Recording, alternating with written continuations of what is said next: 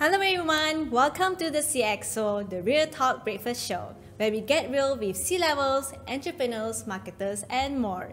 I'm Yan, and join me today we have Chun Yan. You want to introduce yourself? Hi everyone, happy to be here. My name is Chun Yan, and I run a health and fitness program helping women specifically to get in shape, drop body fat, and to build confidence. That's what I do. Okay, cool. Because Chun Yan is actually recommended by our previous guest speaker, Cheryl. Yep. So thank you, Cheryl, for bringing Chun Yan on this podcast. So so when I first run through your Instagram profile, I was like, this guy has a very similar name as mine. It's like Chun Yan and Chu Yan. Even my team member was like, Chun Yan, are you sure it's the right name? Long lost sister. Bro. Okay, so you mentioned that you do fitness for women. Yeah. Like, why women specifically? Well, that's an interesting question. Why women specifically?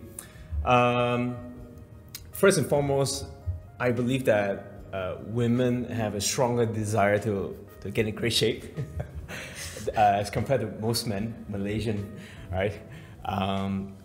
Jokes aside, I think because when I started off in the industry, when I look into the market of health and fitness and in personal training, I realized that not many trainers actually specialize in helping women. So there was a lot of like underlying problems and issues that were not addressed. It means, you know, when a lady, when a female over 35, post-pregnancy, you know, after marriage, you put on all the weight because of stress from work, right?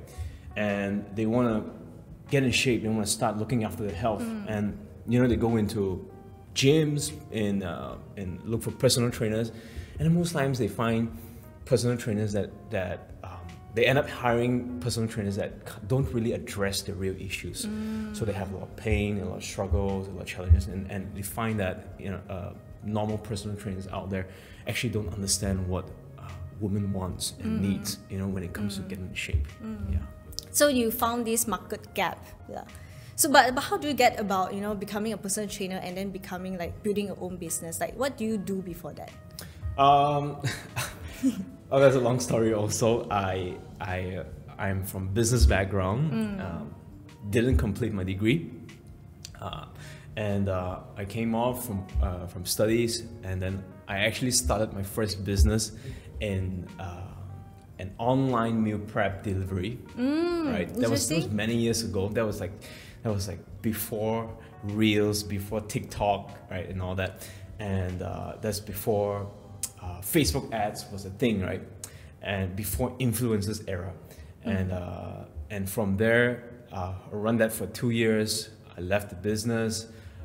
After that, I went into like a normal job. I tried jobs and I failed, right? It's fine. Understandable. Yeah, I was actually in the sales job, trying to figure out what I want to do, and I didn't like the job, and I started getting a lot of comments, like people asking, "Hey, are you a trainer? Are you a trainer?" When in reality, I was actually trying to sell some other stuff, you know, and I think the next natural step to do was like go into personal training, which was really good at. The fact that I was in bodybuilding for some time, for many years, and then so I wanted to turn that passion into something that could help real people solving real problems.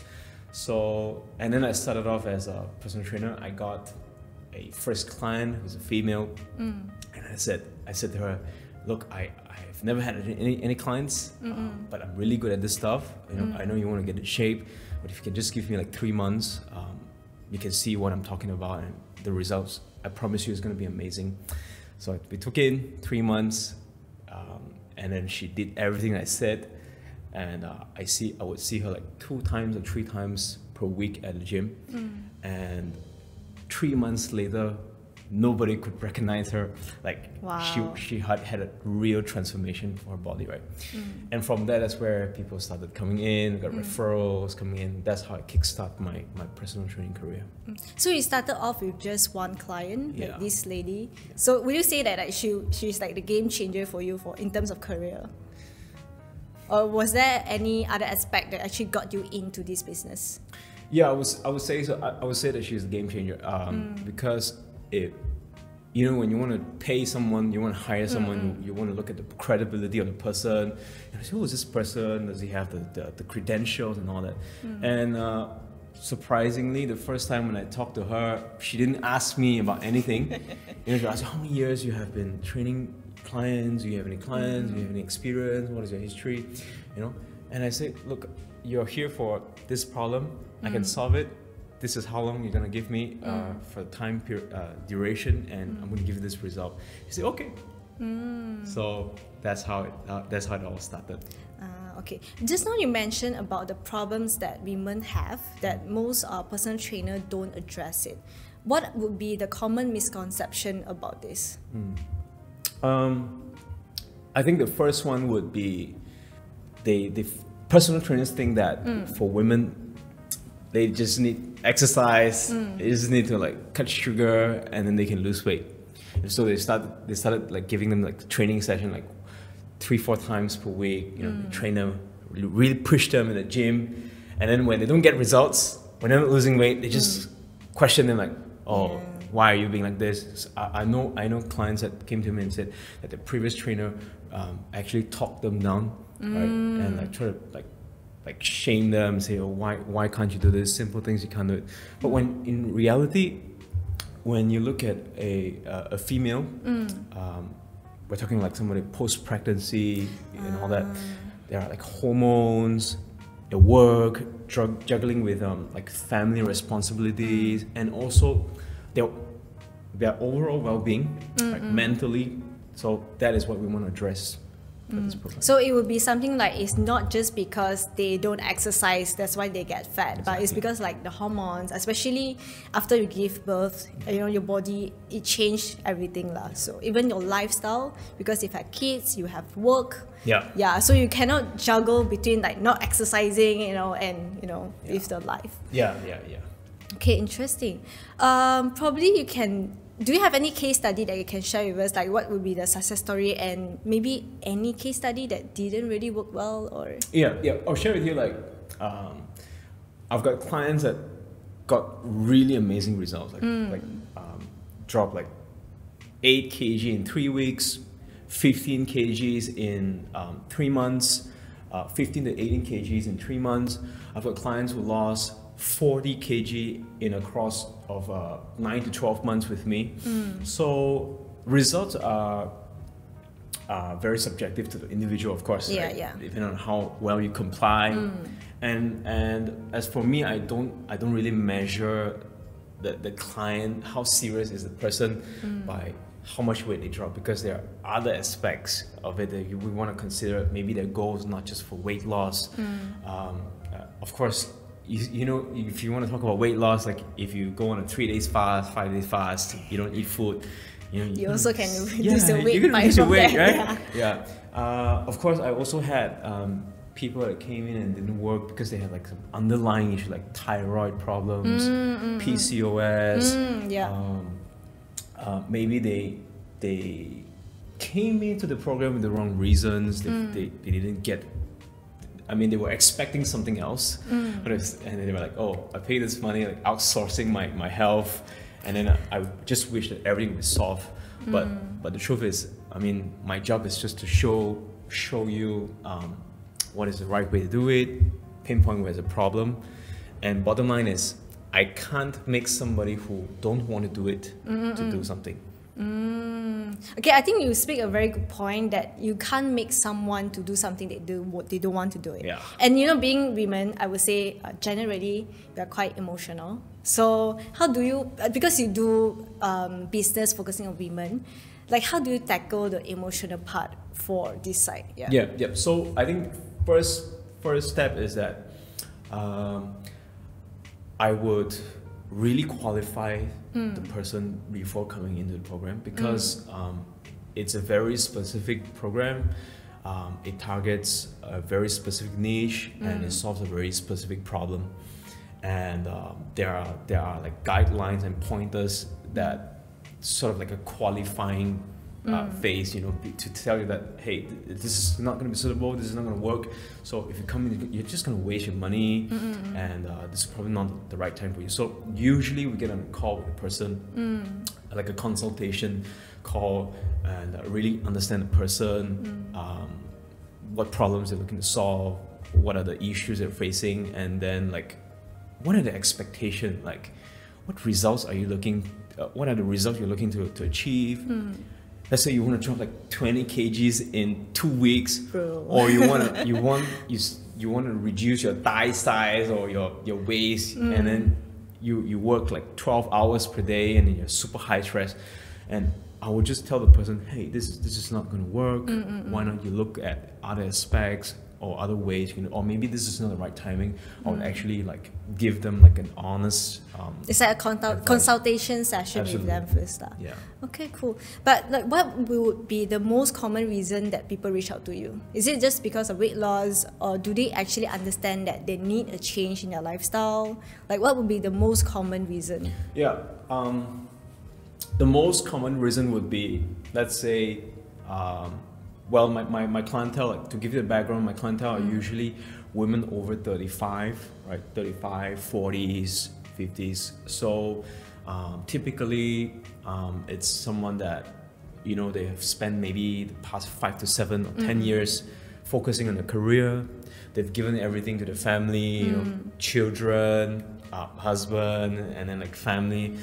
And then they just reach to a point like, I'm 35, 5 more years, I'm going to be 40, and I have all this weight that I don't want, and it's sticking inside my body. Everything but yeah, and then they usually would break down and cry, right, on a call with me. They say how they used to look a certain way, they used to feel a certain way, they used to fit this size of clothes, and then at one point they're like, because of they're giving so much of effort in their responsibility, they just overlooked themselves, and then just combined with like stress, you know, social responsibilities, family, and just put on a lot of weight. So that would be the reason. Okay, I understand. So because weight loss is just, I feel that weight loss itself is a very physical thing, but it attached with a lot of emotional, especially it comes with the body shaming and things like that. Has any client come to you and say that, hey, actually I've done this program for this long period of time and I don't see the results? Is there any client that really feel demotivated throughout the program, or they just want to give up halfway? Yeah, absolutely. I mean, if I say no, then I'll be lying to you. You know, I got a lot of. I've accepted the fact that it's not everyone that I can help.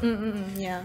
You know, there are some people that came in with like real problems, like someone passed away, this person died, and then they're just not in the right mental space to do it, or rather, we have people that came in with the wrong reasons. Right? They want to prove someone wrong, they want to prove someone right. Is it like those like relationship problems that they say like, I just want to prove my ex-boyfriend, like, you see, look at my body? Yeah. So that would be a red flag for me. You know, so we've got people that, you know, the biggest challenge is, let's say somebody come in for about 2 to 3 weeks, right? And then they were expecting their weight to drop like crazy because they're looking at all the results that I show on social media, like, oh, this person dropped like 15 kg, that person dropped like 20 kg, and look at my past track record, right? All these clients, and then they start to feel like, what's wrong? You know, what's wrong?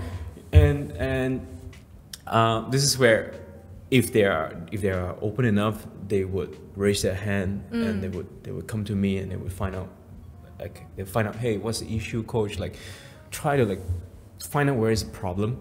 But there are some who are a little bit more close-minded, and then probably they just feel like, no point talking, maybe I'm the problem. And it's a mix of psychological, emotional, and then some underlying health issues that we don't know what is it, and they don't want to find out. So that I cannot help.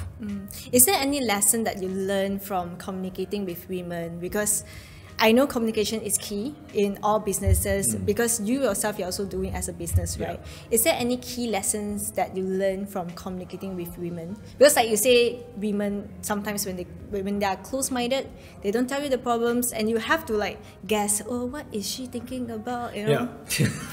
You know, to tell the story, right? I've spoke with, you know, right now to count the active clients, I have like over 40 of them. Wow. Right? Okay. So At one go. Active clients. Right? So think about having 40 different personality, 40 women with different emotions, with different stories, different goals, and different level of fitness, even though they're in the same niche. So this is where I really need to educate them on how they should communicate with me. Like for example, I would just talk to this client and this is the time of the month, right? Something like that. Like, I'm just Very talking normally. Easily triggered. Yeah, I'm just saying, hey, did you check? Did you update this and that? You know, did you update your progress photos and wait? Is there anything okay? And it's like, why are you scolding me? Why are you questioning? Why are you policing me? You know? And I was like, hey, are you okay? So I would just take a step back and I would say, is everything okay? Maybe if this is not the right time for us to talk, then I can text you on another time. That's how I do it. Okay, very interesting. Because it felt like dealing with 40 girlfriends at one go. It's like girlfriend one, not like the same thing. Okay, so do you train them all by yourself, or do you have a team to do that? Like, how do you go about handling 40 active clients at one go? I do have a team. So you're not the personal trainer? I'm not the personal trainer. Oh man. Yeah. I have a team, a lean team, less than 10 trainers. So because exercise is one of the aspect of the program, and I mean, a few years ago, I made a decision that I will have to pull back from training clients physically at the gym in order to serve a larger scale of people and solve a bigger problem. So most of my work revolves around like troubleshooting, consulting, designing programs, managing clients, of course on the business side, like sales, marketing, operating systems, and also like continue to learn things and develop new stuff to help the clients. Okay. So you mentioned exercising is just one of the program elements. So what are the other elements of the program? One of it would be nutrition, planning, right? Because everyone's program will be different.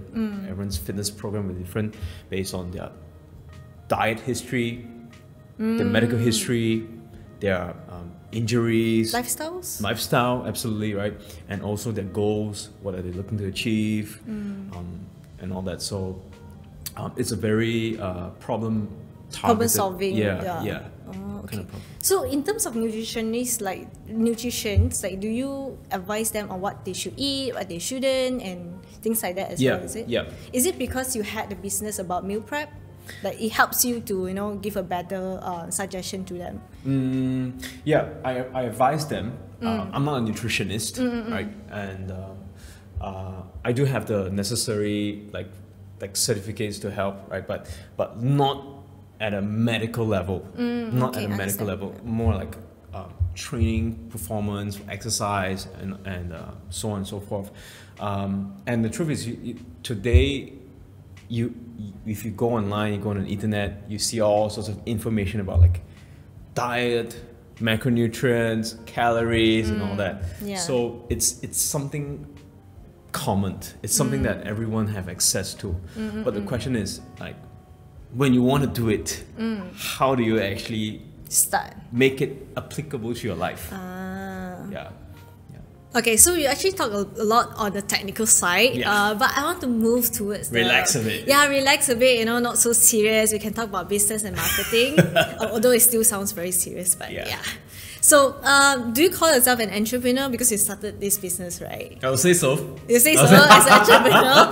Okay, good too. I like that. I like entrepreneurs because I think they have the mindset that most 9 to 6 people don't have. They want to advance, they want to improve people's life, like you say, for your business vision and mission. So as an entrepreneur, like how do you build a business, like in terms of I saw that you do social media content, right? Yeah. How do you like? What do you think? What do you think about your own content? How do that's a tricky question. How do I think about my own content? Like after you post it, you'll feel like, hey, I actually don't look very good. Well, it happens all the time. I actually don't really look at my own self. Oh, okay. Yeah, I don't know. It's weird. It's strange. I know that's how I do it. I cringe when I look at myself. I think that's very normal. I cringe at my own voice. Yeah. So yeah, if I listen to this podcast, I'll be like, why does she sound like that? So I get that. Yeah. Yeah. But I don't know. Like, why not you share with me? Like, when you look at my stuff, like, what is your first impression about my stuff? Okay, Ken. So basically, when I first scroll through your Instagram, I saw a lot of short videos like him talking as he walked in the park outside. Hey, you should know about this, about the misconception about fitness, and also how you should change your lifestyle based on the food that you take in and things like that. So I find it pretty interesting. That's why we got him on the show. Yeah, if not, I wouldn't invite him. Just saying. Thank you. Yeah. For me, my marketing style is would I say unique, because I don't really follow the trend of how people do it. Right? People would want to do something. They would look at what is happening in the market, and then they would look at what is a trendy way of doing things, and then they just coin it to their own ways.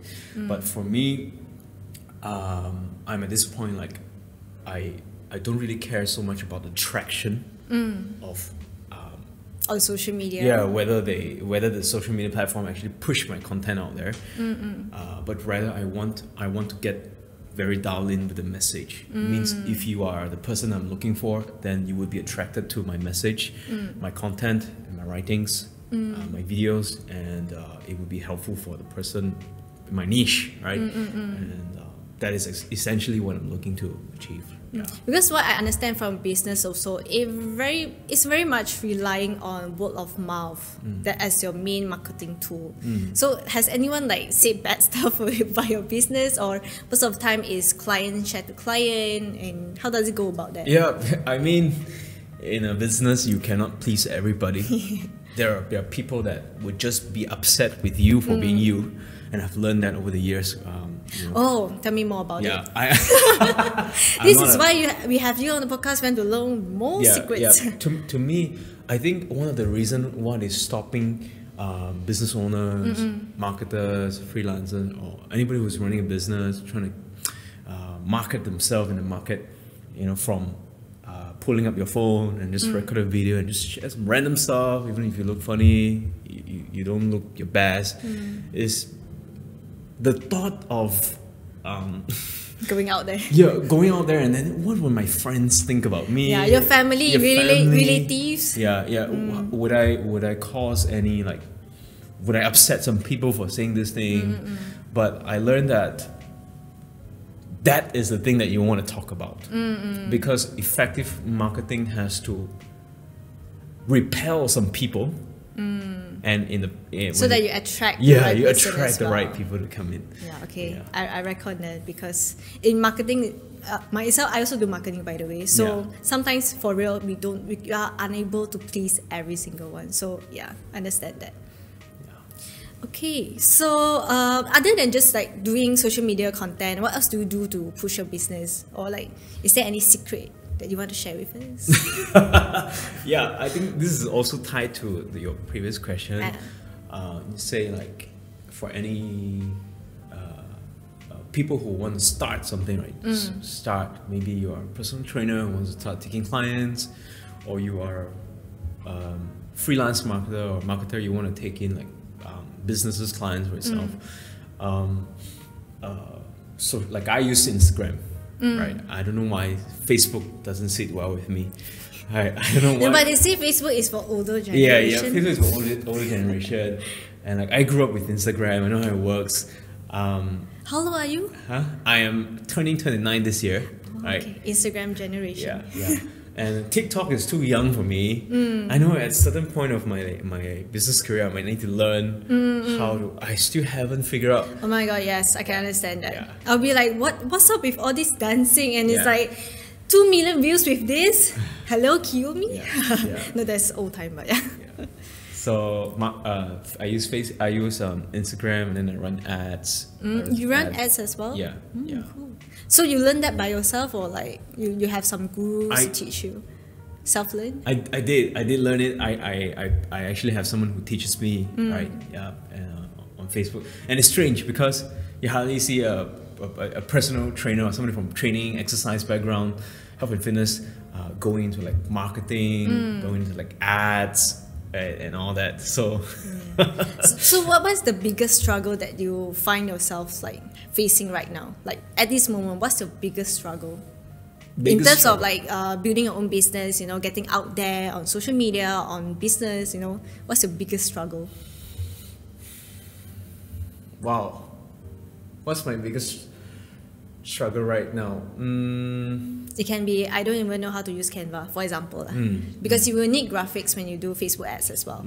You don't know how to write a script, for example. Like, what is your biggest struggle? I'll tell you what was my biggest struggle, Okay. and how I overcome it.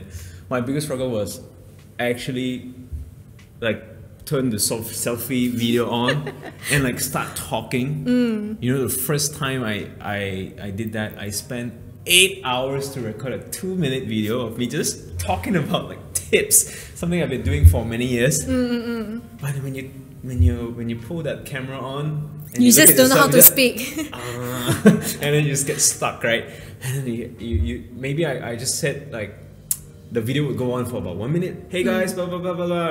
It goes smooth, and then you say the wrong word and like snap. You have to like snap the whole thing, and then you repeat. And do it again. Yeah, yeah. That was one of it, and I think I put a lot of effort in overcoming that.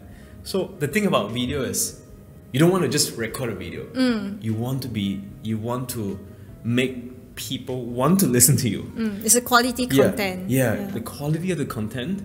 You want to make it relatable to your market. And also, how do you show up confidently? Yes, true. At the back of my head is like, look at his face. Like, who wants to look at his face? Like, so weird.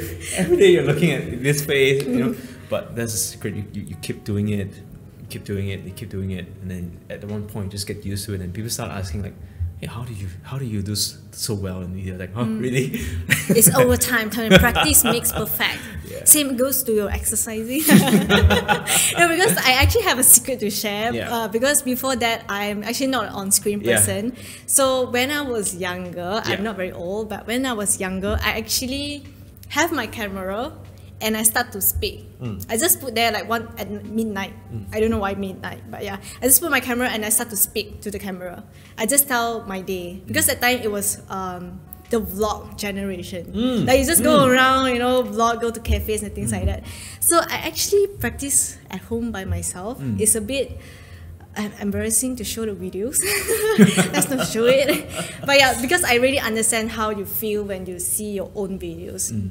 And when you listen to your own voice as well, you'll be like, do I sound like that? Do I sound that annoying? I mean, like, we are not used to our own voice as well. Yeah.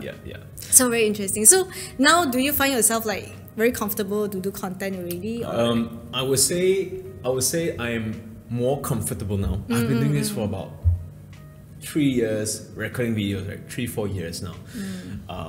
Sometimes you do have some bad days that you want to record a 1 minute video and you take like 40 minutes. You're just not in the day, so you just off it. You do something else and find another day. Get back to yeah. it. Yeah.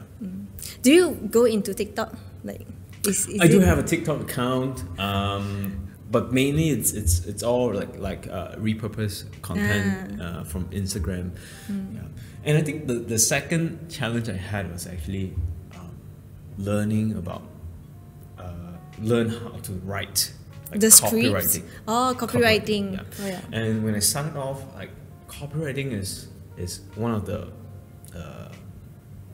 in Malaysia it's like very underrated. Yes, It's that's why very we had hard. Cheryl to talk about it. Yeah. It's very hard to find great copywriters. Yes. But at one point in my business, I made a decision. Like I said to myself, like this year I need to write more.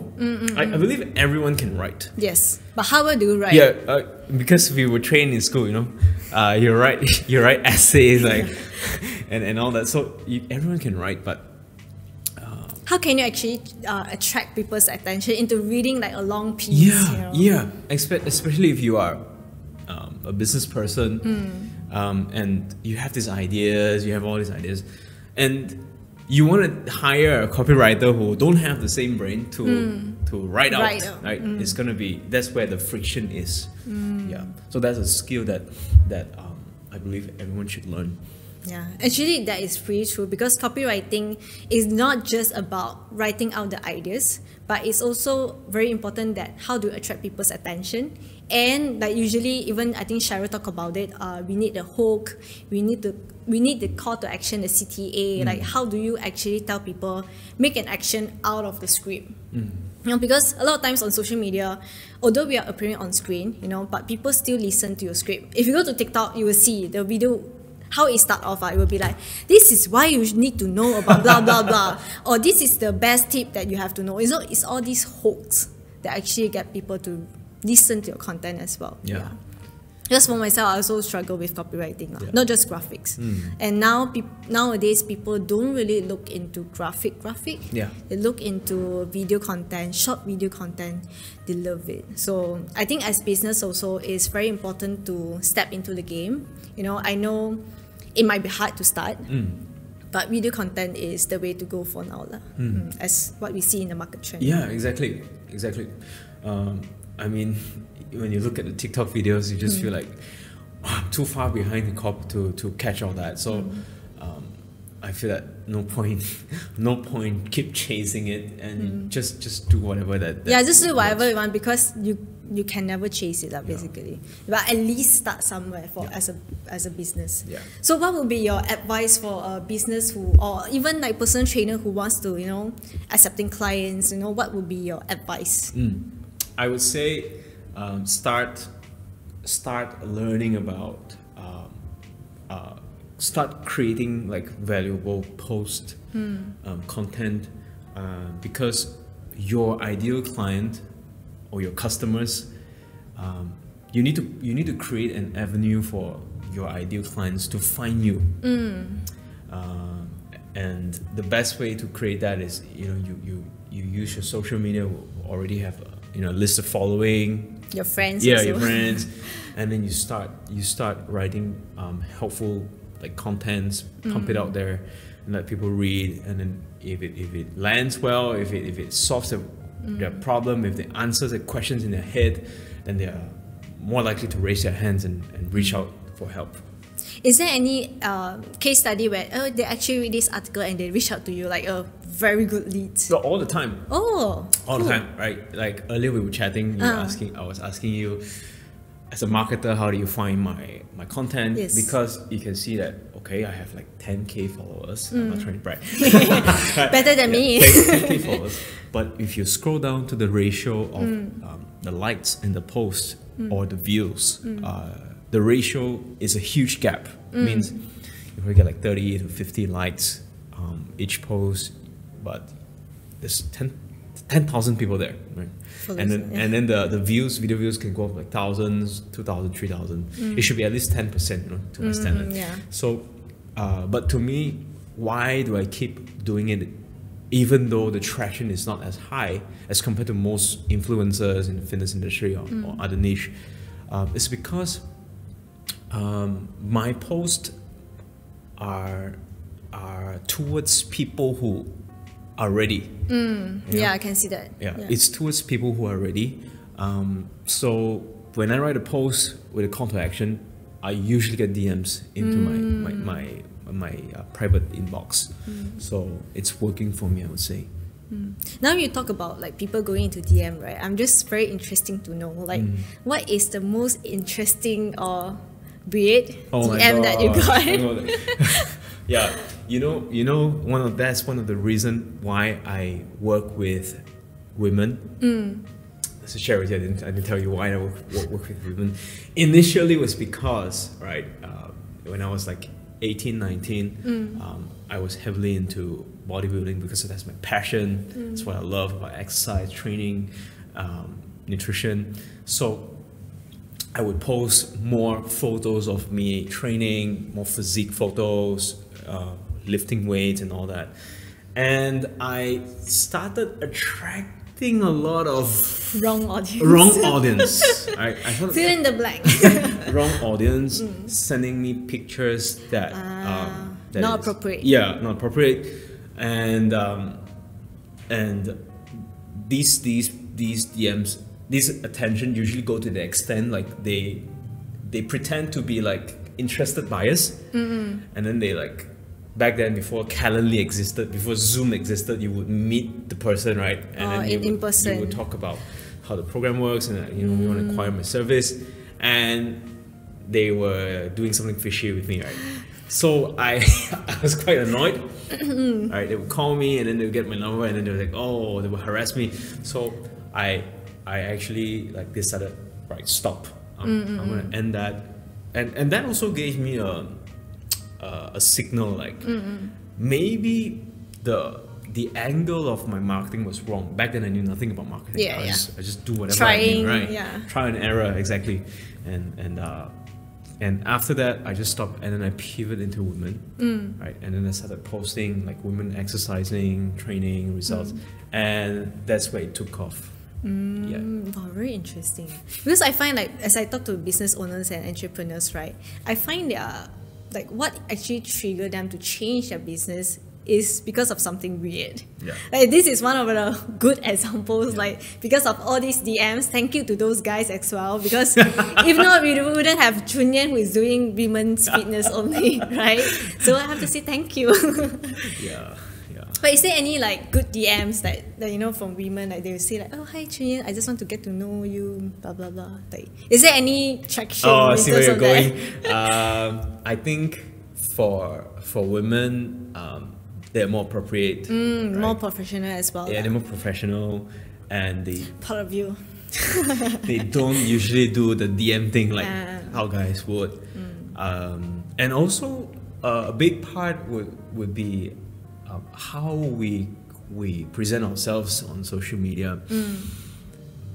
You would attract the kind of people who would want to raise their hand. You know, if you just show like you know dress up nice in a restaurant and all that. And weird thing was like many months back I started having like a lot of scammers like taking my photos and looking for the love of their life and all that in a different name, you know. So those are things. But my point is that if you look at the people that your customers that reach out for help, right, you can actually make a lot of adjustment from how you market. Maybe it's your messaging, maybe it's how you present yourself. I think this applies to business as well, because not just for personal branding. As a business, you need to be very aware with the message that you put out there, your mission, vision, you know, because sometimes what you think your company is not what people think your company is. So is there any misconception that people have about your business? You know, like, would people be like, because I believe the market, the health and fitness market in Malaysia specifically is saturated with a lot of like meal replacement, diets, people selling health nutrition programs, but actually they tie their program, their service with their products. And then you have a group of people who are doing like online diets, this people doing online diets, lose weight fast and all that. So people are skeptic, and they started asking me like, you know, how do you run your programs? Is this physical? Or if it's online, then where is your center? You know, do you have a center? Then if you don't have a center, then are you selling supplements? You know, there are also a lot of like customers who are not ready, in the sense that they inquire my service like they want to buy a bag. Buy a bag? Yeah. What bag? How much? What bag? Like a bag, like you want to shop for a bag online, you know, like you just scroll through, you do window shopping, like, oh, how much is this? Oh, just look That's aside. very interesting. And these are I would say like very cold audience that needs a little bit more educating. So I would usually like give them some time to learn about what I do.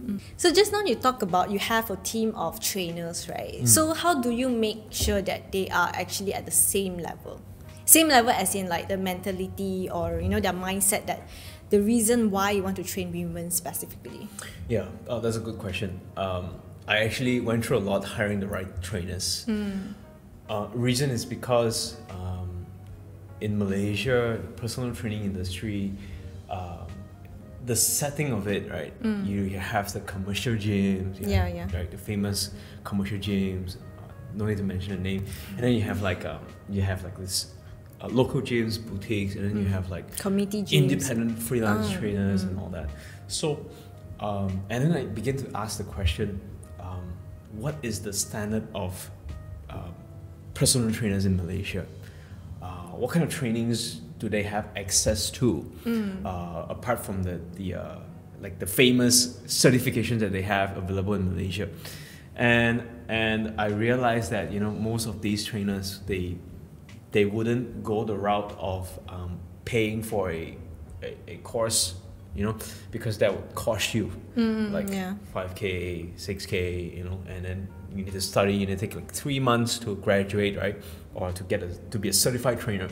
So the other route, which is cheaper and you make money along the way, would be actually apply for a job as an instructor in a commercial gym, and then you climb the corporate ladder, like you go in as an instructor, and then you just teach you just share like, oh, this is the equipment, this is the name of the equipment, this is the name of that, this is the exercise, and you're not allowed to train people. And then you take their in-house courses, right? And then you develop your skills over time, and then you become maybe a trainer, a junior trainer, and then with the number of hours that you serve, you train how many sessions, 200 sessions, or your sales, right? You hit a high sales, and then you start up the rank. You up the rank, you go to like intermediate, senior, and an in-house trainer. So that is a context of how a regular personal trainer in Malaysia would go in a career path. And that was also one of the reasons why my dad, my late dad, disagreed when I said I wanted to learn exercise, sports and exercise science, physiology in Melbourne and in overseas, because he felt like my dad was a traditional businessman, so he was like, understand the mindset is different. Yeah, he asked me the question like, okay, I'm gonna invest like $500,000 ringgit to you, right? And you're telling me that after I spend this money on you, you come out, you're just gonna apply to be a personal trainer? Like, doesn't make sense to me. How long are you gonna get back your return? So, and then that like shattered my dreams to be to go through a full degree, right? And then you have the sports science degree, usually local universities like sports science. Then coming back here, right? So when a normal trainer would go into like these commercial gyms to learn to advance in a career path, they usually end up like doing other stuff instead of teaching them how to conduct proper training to deliver results to their clients. The job scope is more towards hitting sales target. You know, the training is more towards, you know, how do you go to the gym floor with members, and then you like go give a 1 to 2 free session, and then you get the person to sign a 10 sessions with you. So the manager's training would focus more on like the sales, the KPIs. Yeah. And it puts a lot of personal trainers off. One, they end up taking a full-time job that doesn't actually equip them with the skills to properly train the clients and get them the results they want, whether it's fat loss, strength training, muscle building, how do you conduct training sessions, and then, you know, how to be skillful, how to be an expert in that field, right? Rather they are taught to just follow the standard and How procedures. how to make the clients renew like more contract, more you know? programs. So they end up chatting with the clients, getting very friendly with the clients. That's what you see typically in a commercial gym setting, right? So when I start a team, when I build a team, I told myself like, well, if there's one dream I would want to have is I would want to raise the standard of personal trainers in Malaysia, because to be honest, in Malaysia, people look down on trainers, right? People look down on personal trainers. But if you're in the UK and in Europe, you're in US, you are heavily celebrated if you do a good job training clients. You know, your opportunity is bigger there, and people respect you. So when I build a team, I told myself, look, I'm not going to get the trainers to do the marketing and sales because the company is going to do that.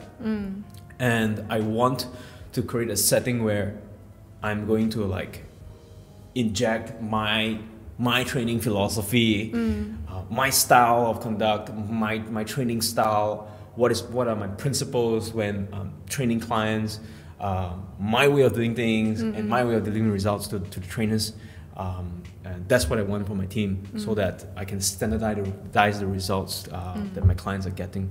So that was what I wanted. Those are some real talk, guys. No, because I really agree. Finding the right talent is one of the biggest struggles that business face, because skills can be taught, you know, mindset can be taught, but the heart and the passion to do what you are thinking is hard to, you know, penetrate to the person, to the talent. Yeah. So yeah, I believe all business owners will relate to this. So good luck for all that is looking for talents out there. I believe there are good talents. It's just that you really need to up the standard, that us as a leader in future, like business owners or entrepreneurs, how do we actually teach and educate the next generation to not just think about the standard, like the normal, you know, climbing up the corporate ladder, but is to learn and train your brain. How do you think differently in a good way? Yeah. So yeah, those were some serious talk. Okay, coming back to the more casual questions. So, is there any real talk that you want to put out there to your audience, or to business owners, or, you know, to women out there who want to try a program? Well, this is a very broad question. Oh, okay. Let me be more specific. What would be your real talk to women who wants to try your program? Okay. So this is my advice. Well, there's a lot, and I can go on and on and on and on. One piece. Yeah, one piece. This is what I have to say, right? If you are a female, you are looking to get in shape, or you want to improve your health and fitness, first and foremost, you need to do it with the right reasons. You want to do it with the right reasons. You don't want to have like unrealistic expectation of how things should be done, or what kind of results you want to get. For example, you wouldn't want to look at a magazine, a Victoria's Secret model, right? Photoshops. Right. You don't want to look at Instagram models and influencers, how they look, and then like compare yourself to them, because that is one, unrealistic. Two, you are being unfair with yourself. Yeah. Because I believe that true beauty begins when you start embracing yourself, being confident in your own body, who you are. You embrace your body structure, how you look, your hair color, your eye color, your body shape, your bone structure, your hip bone structure.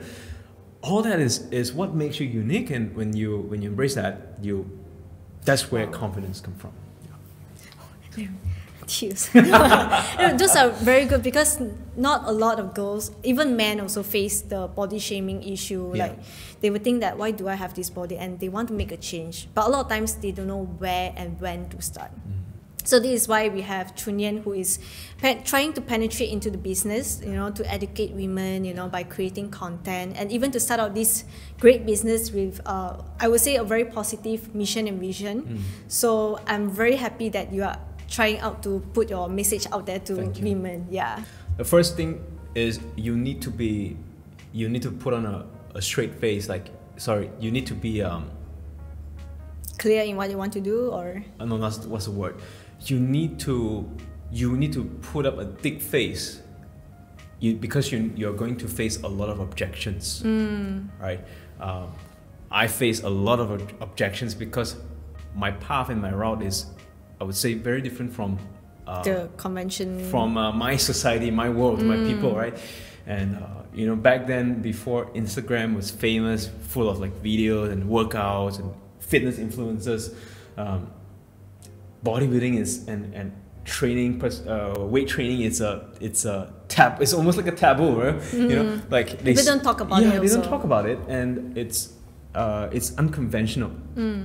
So, but that was my passion all along. I knew it, and I went after it. You need to put out a straight face. You're gonna face a lot of objections, and accept the no's. You need to go through it, because if you don't stick to what you decide, then you're gonna follow somebody else's dream.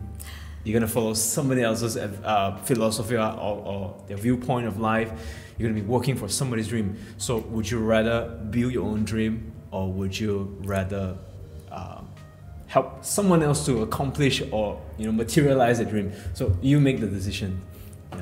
Yes, I agree with that. Yeah. Because that's what I told my team members as well. Like, for you now, I know you're working a 9 to 6, but you are actually working for yourself. Yeah. Always remember that you are bringing the value of yourself. Yeah. You're not working for someone's dream. Yeah. Yeah. And last thing I'm gonna end here is with this podcast is that before I go, I've talked to the women in the market. I've talked to like the marketing part and those who want to start business. And now I want to reserve this last message to all the personal trainers out there in Malaysia.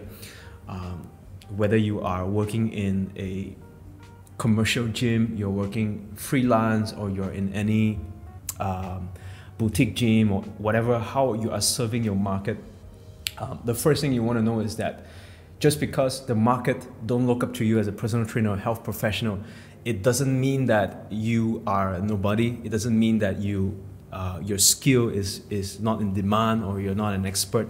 So what you want to do is you want to do whatever it takes. You want to invest in yourself, and you want to get really good at your skill.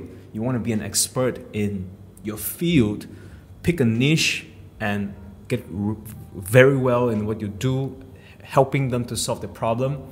And that's how you stand out from the market. When you really know your stuff and you help solve big problem, people will come to you. You'll never run out of clients. So PT, you are not just a PT. You have your own values. Yeah. Know your values, because everybody is somebody. Yeah. So with that, I would like to end this podcast. Thank you so much for Chun Yan to be on the podcast with me. So we will see you next round. Thank you so much.